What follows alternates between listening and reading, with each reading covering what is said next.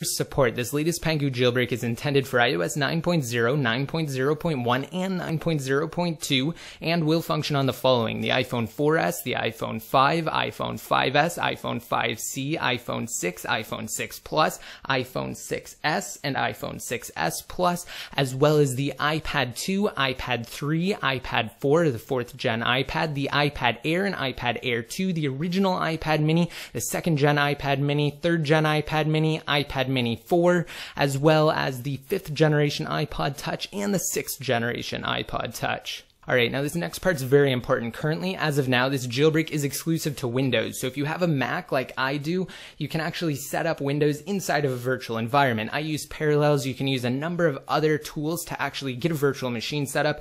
You can also use Boot Camp, which is native to OS X, or you can even borrow a friend's Windows PC. You're only going to need it for a short time. Now, there are a few very important things we have to get into before we actually proceed with this jailbreak. So if you updated to the version of iOS 9, your iOS device is currently on via the Settings app, meaning you went inside of Settings, General, and performed what's known as an OTA or over-the-air update, you're actually going to have to restore your device. So to do that, it's very simple. Just plug into your computer via a USB cable, launch iTunes, create a backup, restore inside of iTunes to iOS 9.0.2, jailbreak using the method I'm about to outline, and then restore from your backup to retrieve all of your data. You will have everything that you actually backed up on your iOS device once this process is complete. So I highly recommend doing it now if you updated via the Settings app before you experience post-OTA update issues with your device after Apple closes this jailbreak, because we have no clue how long they'll actually leave iOS 9.0.2 as the latest public firmware. So it's absolutely paramount that you restore now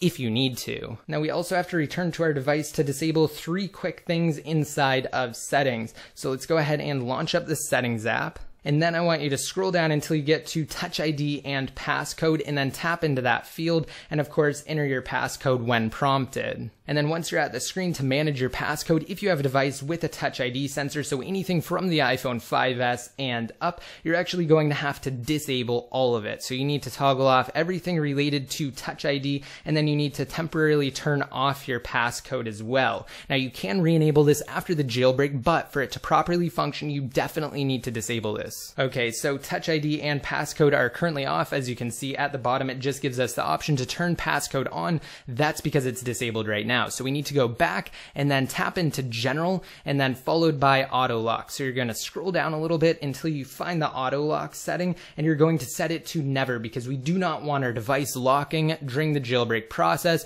or after, once it's already complete and Cydia is reorganizing the file system. So you can disable this for now. Again, just like with the passcode and Touch ID, you can re-enable it after the jailbreak. And finally, we need to navigate to iCloud. So just scroll down until you see iCloud, and then at the very bottom of the iCloud settings, you need to tap into Find My iPhone or Find My Device. It will be dynamic based on which device you're actually intending to jailbreak. You need to toggle off Find My Device there at the top. So I'm going to do that really quick and enter my passcode. Okay, so it's turning off Find My iPhone according to the pop-up here, and now it's disabled. And it's important that we do it this way because Pangu will actually check that we're still signed into iCloud, but that the Find My Device feature is turned off. And this is just because of the way the jailbreak's delivered. Don't worry, you can re-enable it post-jailbreak. Okay, now that all of that's out of the way, still inside of the Settings app, General, About, down below at the bottom, it confirms that we are indeed running iOS 9.0.2, again, the latest public firmware as of recording this video, and this is indeed an iPhone 6S.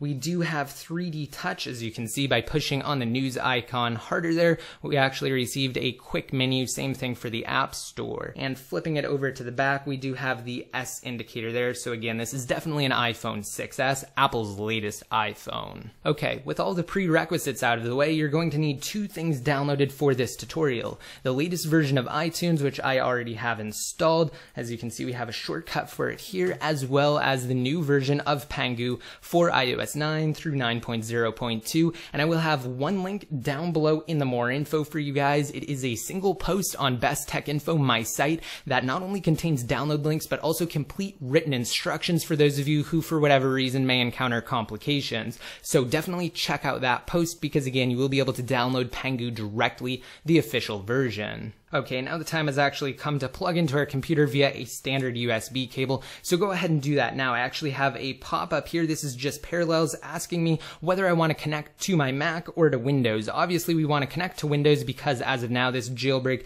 is exclusive to Windows, so I'm just going to click on the pop-up to again connect this iPhone to Windows. Now, as you can see here on the iPhone itself, it's asking us to trust this computer. This is very important. If this is the first time that you're connecting to your computer or to the specific computer you're using to jailbreak with your iOS device, or the first time since it was last restored, you will receive this pop-up again asking you to trust the connection. So you need to tap on trust on your device, and you also need to click continue inside of iTunes again to verify the connection on your computer. So just click continue, and after the connection is recognized, if you receive this message that says welcome to your new iPhone, iPad, or iPod, you're just going to have to click on continue. So I'm just clicking through these pop-ups here, and I'm going to click on get started, and now we're at the main section for our iPhone. We can actually continue now because it has successfully recognized it. So we're going to close out of iTunes, and we're actually going to launch up Pangu for iOS 9 now. So once it's downloaded and once that connection has been made between your computer and your iOS device, you're just going to launch up Pangu. And before we click start, you'll notice here inside of Pangu, I'm going to actually get a close-up of that it confirms that this is indeed an iPhone 6s running iOS 9.0.2. iPhone 8,1 is the identifier for the iPhone 6s, and we're also going to enter airplane mode on our iOS device. This is also just to ensure that the jailbreak runs as smoothly as possible. So just bring up Control Center here and toggle on airplane mode over on the far left. Again, make sure you are still plugged in, and then hit start inside of Pangu, and it's basically just going to go over everything I've stated thus far, and then just click on already backup, and it will proceed with the jailbreak. So I'm actually going to refocus on the iPhone here, and you'll notice that we already have a Pangu app on our device. We also have a WWDC app. That's pretty interesting. That's the first time I've seen that delivered through a jailbreak, and we're cruising along inside of Pangu past 40% now. It's just stating that we don't have our SIM card installed. I can tap on OK to that, and you might see a restore in progress screen briefly. If you do, that's completely fine. Don't worry, you're not going to lose any data. That's just how the jailbreak payload's delivered.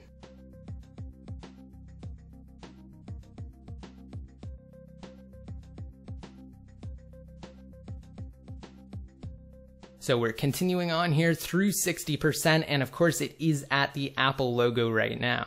Okay, so now we're at the lock screen. I'm going to slide to unlock, and we're going to swipe over, and I'm just getting an Apple ID password verification pop-up. Don't worry, that's fine. That's just part of iOS. You may or you may not receive that depending on the last time you actually put your password into the settings app for iCloud. So bringing my iPhone back over here after the unlock, it's telling us to enter airplane mode again. So let's just go ahead and toggle on airplane mode inside of Control Center, and it's continuing there. As you can see, we're moving along nicely now, past 70%, and let's just go ahead and continue here with what it says. It says to launch up the Pangu app, so let's go ahead and tap onto it, and now it's telling us that we need to allow access to our camera roll. So we're going to do that really quick. This is pretty unique. This is probably because of iOS 9's new security measures, so don't interact with your device unless it tells you to inside of the Pangu UI on your computer. So just let it do its thing after you allow access to the camera roll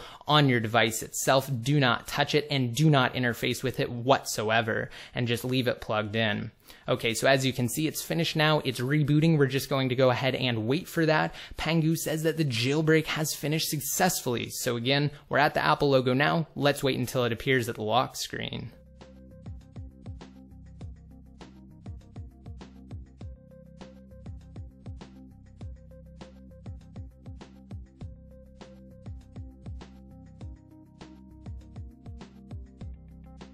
Okay, so the iPhone's about to come up. It actually says that it's already jailbroken inside of Pangu. We can go ahead and unplug it now. And I'm also going to close out of iTunes, and we're going to slide to unlock. And we're also going to swipe over here and turn off airplane mode and make sure that you do have an active data connection. So I am connected to my Wi-Fi network now, and we're going to launch Cydia. That is important that you do disable airplane mode after the jailbreak has finished.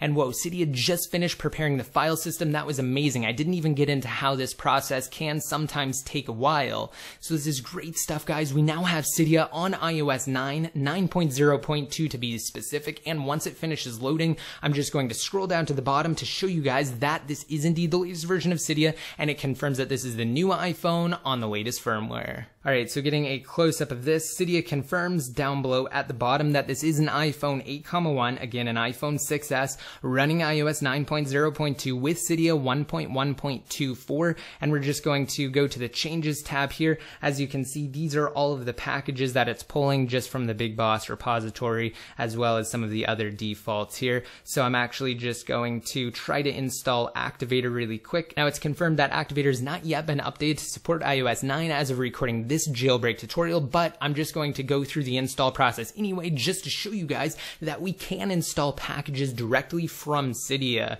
Alright, tapping to respring. Once it's back up, you'll notice that we actually get this System 2 new error. That is expected because, again, Activator has not yet been updated, but at least it did install, and we do have the Activator icon, so more proof that this jailbreak is functioning as expected. Alright guys, so before we get into the giveaway instructions, I hope you liked this tutorial. If you didn't, if you found it useful, be sure to give it a big thumbs up and let me know your thoughts down below in the comment section. It's awesome, guys, and every Jailbreak Pangu is released has proven to be incredibly stable, so I have no doubt that you'll be happy with your new iOS 9 jailbreak. Alright guys, and now on to the iPhone 6s giveaway, which is concluding soon toward the end of this month, actually before the 4th generation Apple TV is released, so be sure to get your entries in now. Just navigate to freeappsfast.com inside of Mobile Safari and sign up. It's very simple, and once you do that, download one of the sponsored applications that appears in the main section or more. Just ensure that you earn points, and once you do that, you can actually go to the 4th tab down below at the bottom, and you see that link there. I want you to take the unique portion, so what appears after the equals symbol, and post it in the comment section of this video here. Once you do that, you'll be automatically entered, and you can actually even use the points that you accumulate to redeem some awesome prizes, including gift cards and paid apps from Apple's App Store. Okay,